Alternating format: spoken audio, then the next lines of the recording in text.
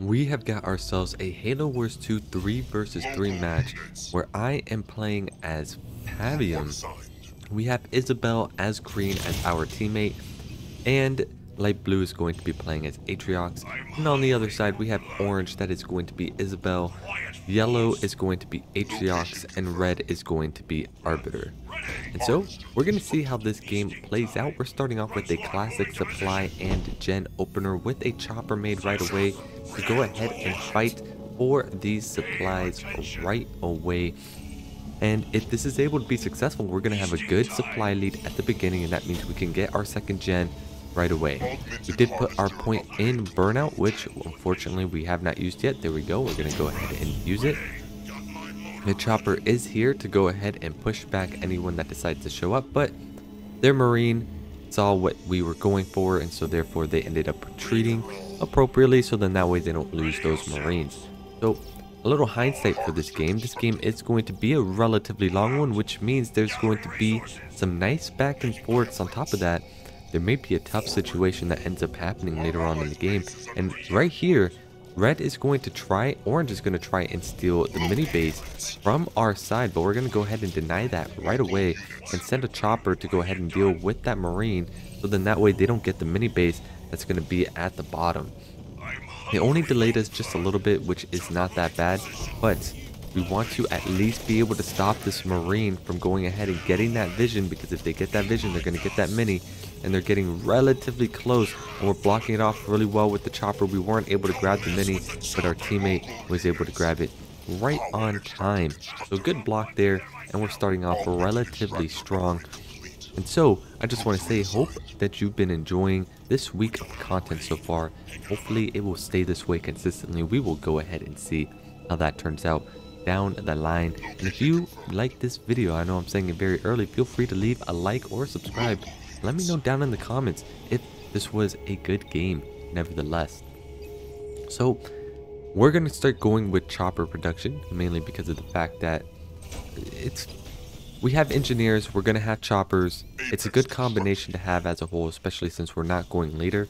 That way we can get some rams off, we can heal our choppers, and then we can go ahead and fall back once again and get the heals and just rinse and repeat. But it does turn out we're actually going with a mixture comp of hero and choppers and engineers. So we'll see if the economy is going to be able to support that. But let's go ahead and see what's going on with orange. And so orange has shown that they have turrets at their base, so therefore they're not going to try and go after any type of pressure play whatsoever. And so this means we need to go ahead and grab a second base. I don't know why we're prioritizing ourselves a hero right away, but that's what we're going to do. That's still going to be all right. I still think it's going to be worth going for the expansion base instead. We're going to try and deny this node, but we really won't be able to, so they're going to be able to capture that. And we are going to continue to work on our economy, but what is it that we have here? So Atriox is starting to push our side, which is going to be a little bit problematic. We do have some choppers to go ahead and respond to this, but if they go ahead and push us by the time our Pavium comes out, we're going to be at a little bit of a detriment over here. Our choppers are trying to get here on time. Isabel is using her hologram, which is going to help with damage if I decide to use my choppers out here, but it turns out I am not. Our Pavium has just came out, which is not going to be that bad. It's going to just help with the range and the attack, and it's going to help kind of push stuff up. Nope, they know that my Pavium is not upgraded, so they want to go ahead and try and capitalize on this. So now I have to go ahead and retreat my Pavium, because if not, he's going to be taken care of, and we don't want that happening. The chopper is going to continue to be a distraction while we just go ahead and run back to our base. And now we're kind of stuck in one base. We got double teamed very early on between yellow and orange, and therefore orange doesn't really have much, to be fair. But they are over here nevertheless, and it is kind of a problem. So I just need to find a way to just do as much damage as I can, getting rid of some units, and it does look like that's happening.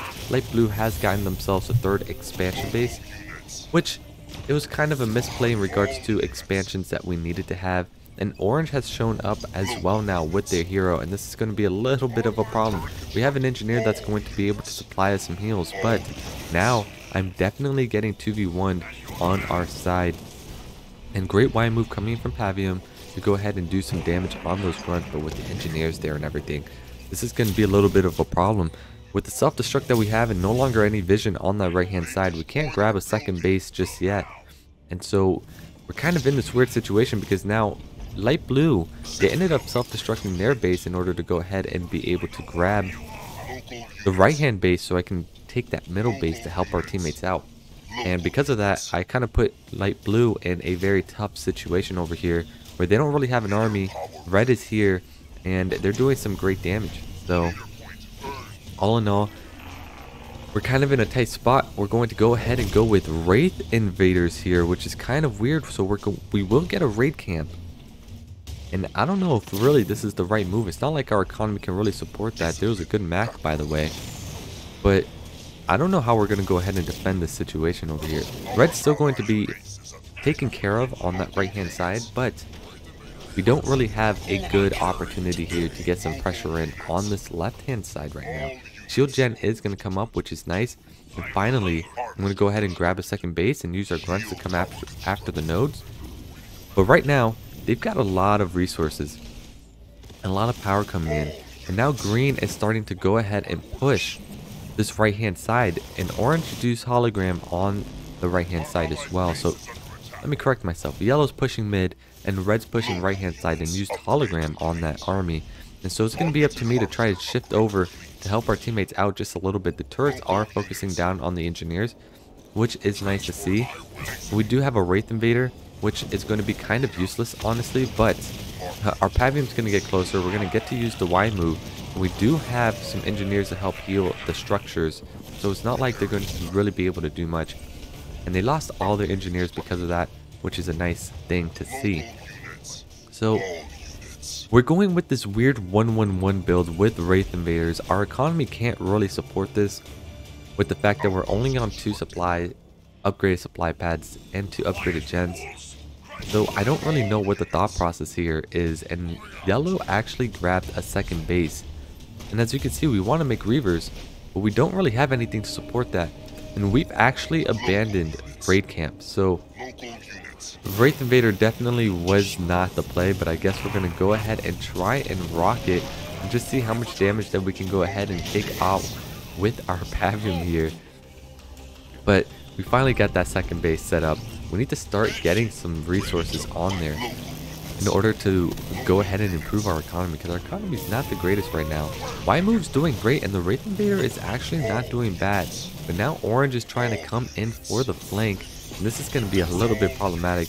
They're doing a great hijack, and there goes my one and only Wraith Invader that I have going on here, but at least their Spartan is going to be stuck in that Wraith Invader nevertheless, unless they choose to get out of it. So we're going to at least push this army back just a little bit, which is nice to see, but we're still in this weird predicament here where we're not really going to be able to do much damage here. We cleared out orange's army, but at what cost? We have lost a little bit of an army. We have a chance to get rid of the Spartan, but we have to go ahead and retreat. It's just too much. So we will make a second Wraith Invader, and I get it. This is an interesting play. Light blue came all the way over to help us out, which is nice to see, but unfortunately it's like light blue doesn't really have an army either. We're in this like weird situation. Now we're going double air pad, and we're finally going to get mega turrets. Good cleansing beam is coming down, and with the heals happening, that's going to be really nice. But because of this, we're not going to have the ability for our buildings to go ahead and continue to heal up, which is a little bit unfortunate, but we're starting to get some siege on the left hand side, and we're slowly building up our expansion base, but I really don't know what the play is from here. I think the play here is to use the siege to go ahead and try and continue to push the left hand side or pressure mid, and then work on getting mega turrets on the second base and our economy going on that side to see if we can do something about it. So our first blisterback is being set, which is nice to see, but they do have vision, they do have cloak. No, they don't have cloak yet, but this is going to be incredibly hard. I know we have blisterbacks, but there's no way we can have consistent vision up that ramp, and so it's best to go ahead and just retreat that and see if we can go ahead and make a push elsewhere. Shield gen will come up on the right hand side, which is nice to see. But with them getting all 5 power nodes too, remember, 2 power nodes equal 1 gen. So they essentially have 2.5 free gens right now. But we're going to try and go with this push nevertheless. We do have some blisterbacks which are going to help. We're going to split them up just a little bit so we can continue to put some pressure on this left hand side. And the blisterbacks are doing a magnificent job, by the way. And burnout is ready. We're going to go ahead and use that. And now they're using a cleansing beam with an Isabel Mac combo. We're going to lose practically all our engineers, and our hero is taking significant damage, but our mega turret's still doing strong. We're getting our supply game going, and now we have to retreat 1 blisterback because they're trying to go ahead and push that. But we placed everything relatively well, where it's not really going to be such a huge problem. I also do wish our Pavium was upgraded, but unfortunately it is not. But hello, they're coming in with a double prong attack on our base. These blisterbacks are not going to last much longer. And now we're having a full-blown collapse on this left side of the lane. We're trying to hold it, but with shrouds and with everything that orange has and yellow at my base, there's not really much we can do. So we're going to start working on this expansion base and see if we can just continue to chip off some units. But we're practically at 0 units right now. And we're going to go ahead and just start retreating to our base. We're going to make a second mega turret if we're making one. I don't know why we didn't let the gen finish because we're going to lose this base. But green is trying to show up with some air to help out, which is nice, but I don't think it's going to be enough. If I had Rain of Fire, that would be great, but I chose Wraith Invaders instead. But a Condor is out, ready to go. The Pavium is starting to go ahead and do some work over here. And now that the Condor is here, maybe we're going to have an opportunity to just do a little great Y move coming in from the Condor, getting rid of the Spartan on a plethora of units around that. And it looks like we may be able to hold this. The shield gen is going to come up, and the Condor is just doing magnificent work. But now we're getting sieged on our side as well. And we made that extra mega turret on that side, which is nice. But we don't have an economy anymore. And we chose to prioritize mega turret over the gen. Fortunately, we still have 1 gen remaining, but we're being stripped pretty darn hard. But with the Pavium here, it's going to help at least repair some of our structures.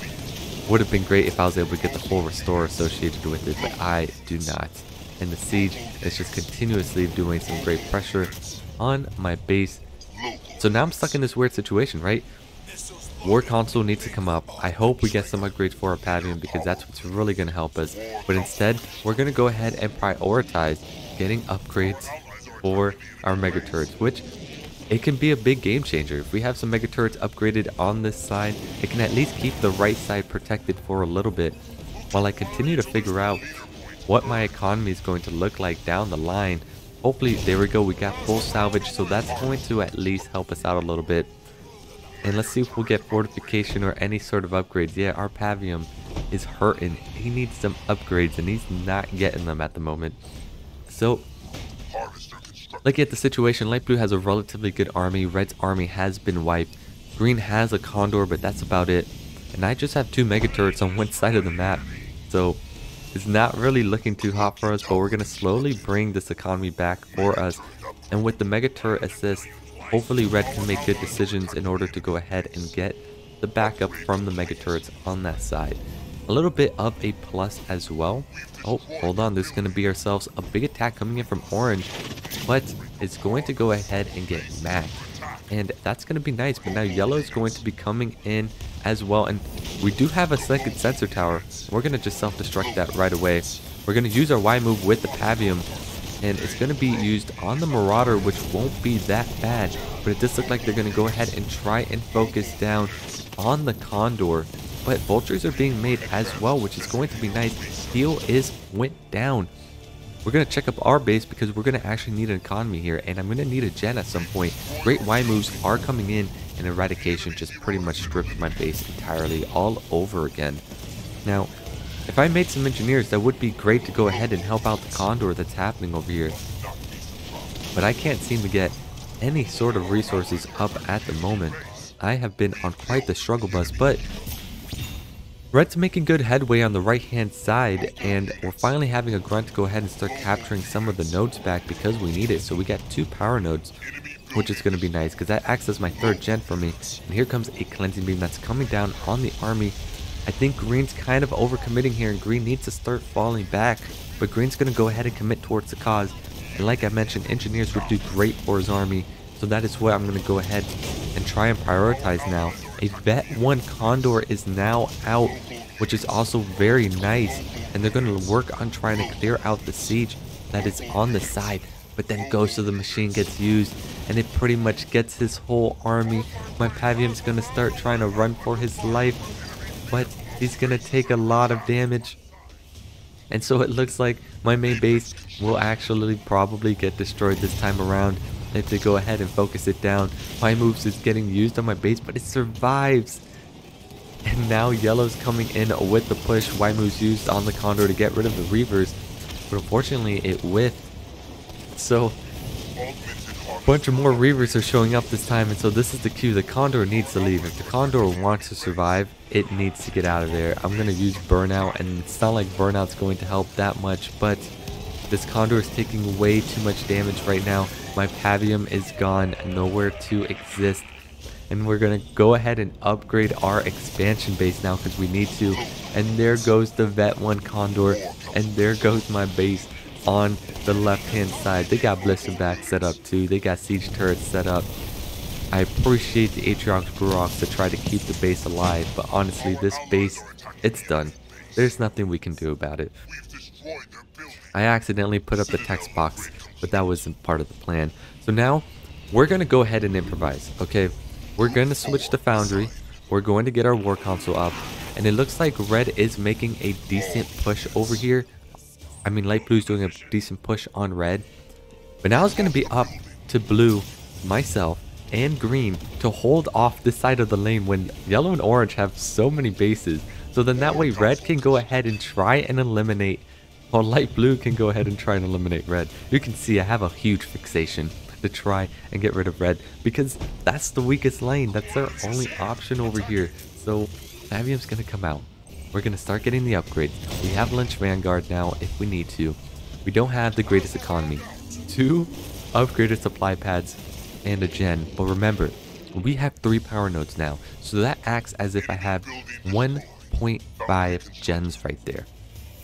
Light blue's doing a great job. Got rid of red's base. And now yellow has to figure out how to go ahead and apply pressure. Fun fact, if yellow and orange went and attacked my base right now, which is what they're going to go ahead and do, they're probably going to be put in a very good spot. So, but we have a Lynch Vanguard if we need to use it. We got ourselves a great Mac that's going to come in. A spectacular Mac. And we have a Lynch Vanguard if we need to use it. And we're going to go ahead and maybe use it. Yep, we did end up using it. Because of this, the Cloaking Gen's going to keep ourselves protected. Pavium is now out. Lynch Vanguard's going to go ahead and push all this stuff back. And it looks like light blue just needs to get rid of red's base at the top, which means I can go ahead and see if I can get my base back at the bottom, because orange and yellow are shifting up to go ahead and deal with light blue. Light blue's doing a magnificent job. If there's any MVP right here, it is light blue and then green. I don't even deserve to be called a teammate right now, and so I need to make up for that. I need to show that I can be a teammate. The Condor is going to start attacking on this left hand side, and if we can get rid of the base there, that would be relatively nice. So we're going to see if we're going to be able to do that, and we're going to make some more Wraiths. Wraith Invaders, still can't believe I did that decision, but huge double team is happening on the right hand side between light blue and red, but we do have Mega Turrets that are doing some magnificent work. The Condor is also doing some great work as well. Reavers are going to go ahead and zone out the Nightingales, so then that way they don't have heals anymore. And our Isabel popped a heal of their own to go ahead and heal their units, but the Mega Turrets are doing a magnificent job. Great Y move from the Pavium. And now, all units keeps taking our Reaver away to see if the expansion base is there. And we were able to get rid of the expansion base on yellow. They tried to put the stasis, but the stasis was a little bit too late. So we're starting to get some momentum here. We're going to stick to vehicle play, and we have Mega Turrets helping on the right hand side. So even though a base was lost by orange, by yellow, they still have 2 more bases. So we still need to figure out a way for us to get a better economy going for ourselves. Finally, Pavium is looking like we're going to get its upgrade, maybe. And the Condor is still doing some magnificent work on this side. It's killing a lot of units. They're trying to streamline reinforcements to deal with the Condor, and because of that, they're kind of whiffing on opportunities over here. on trying to just get a large enough army to deal with the Condor. So this is going to be my cue to grab the expansion base on the left-hand side. We want to get that expansion base, get some mega turrets. Finally, we're upgrading our Pavium for reals this time. And now I'm going to have to try and help hold back Orange over here, which is just a bunch of Reavers. I mean, Wolverines and a great line move from that Condor. And we're going to be able to easily push this back, which is going to be nice. We have some Locusts. None of our vehicles are upgraded, by the way. But I think we're still going to be okay here. There we go. See, just like how I mentioned it, all of a sudden I wanted to go ahead and upgrade vehicles. So we have our grunts to go ahead and start capturing the node. We're going to prevent the base from happening on that left-hand side. Burnout will be used on our 2 supply pads or gen. And finally, we got ourselves a second gen being made.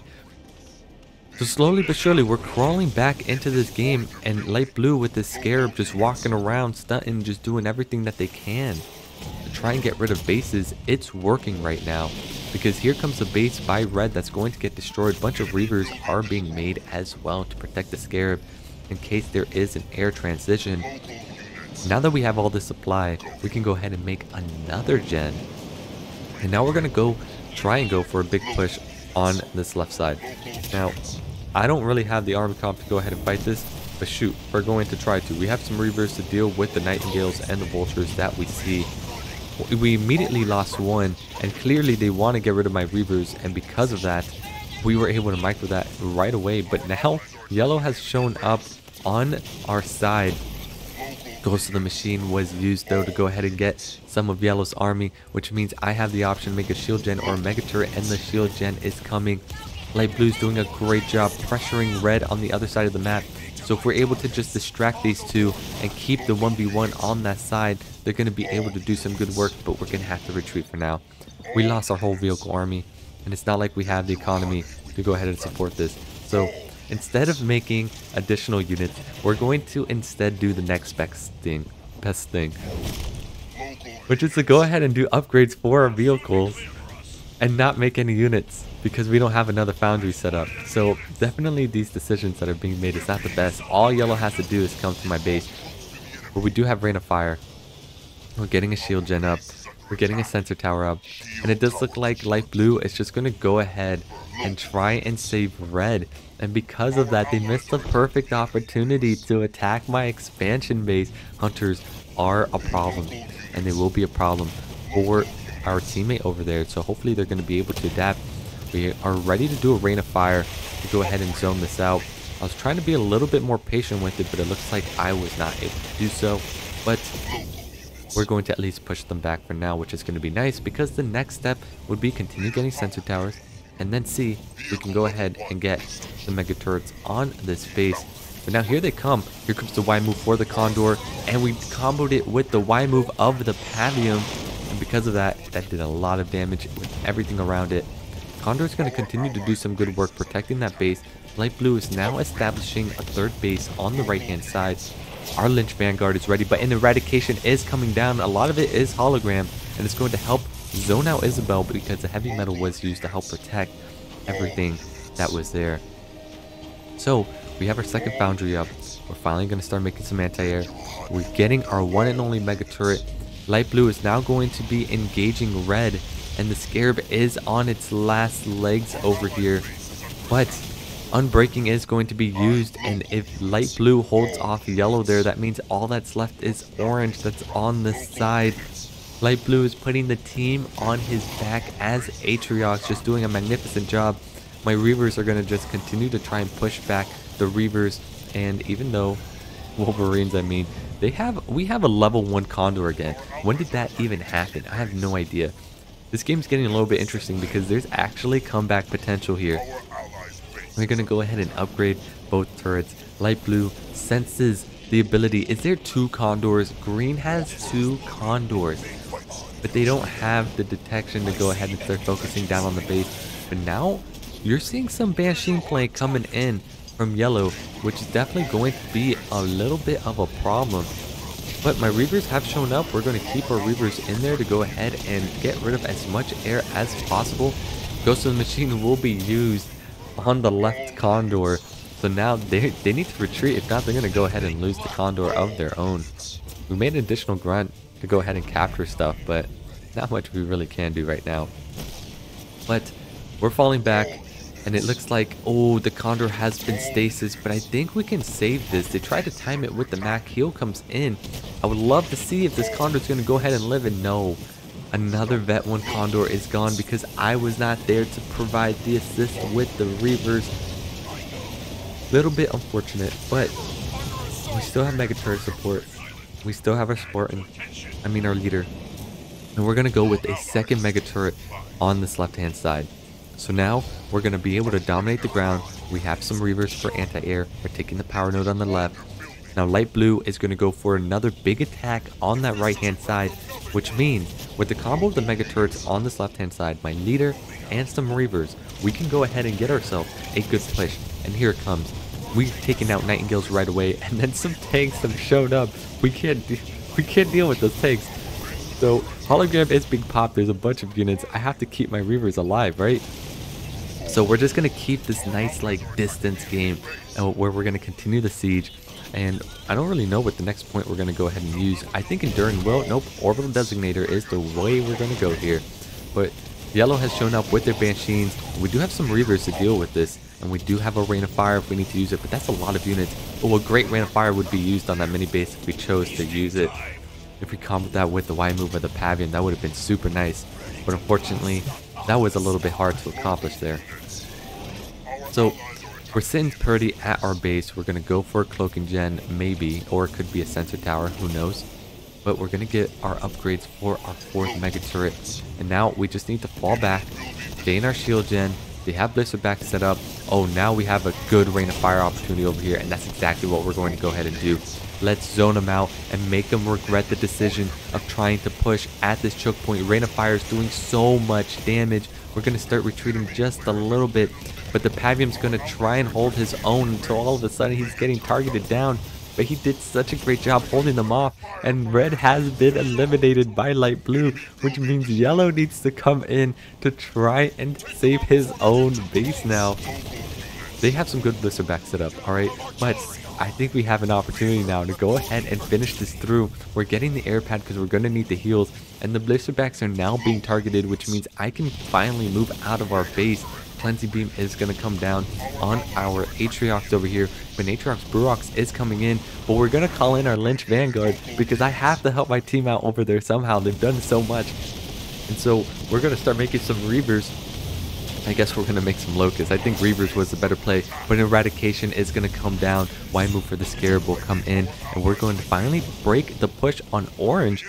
Meanwhile, I don't know what's going to be the situation from yellow. But they're trying to produce a lot of Reavers. Wolverines, but they're not going to be able to. The base is going to get taken care of with the Condor and the Hornets that we have. And now orange is in shambles. We can now push orange's second base. Yep, that is correct, second base. We're going to start making air of our own now. We don't even have the upgrades for it, so I don't understand that decision.